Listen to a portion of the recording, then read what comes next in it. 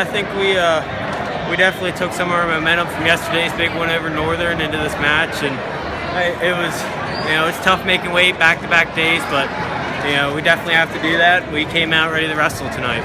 Yeah, we were pumped all day. I was talking to the guys at school, and they're like, "Man, I can't sit still. I'm just ready to go for tonight." Whole bus ride here, we were ready to go, and I really don't have anything else to say than we were ready to go tonight.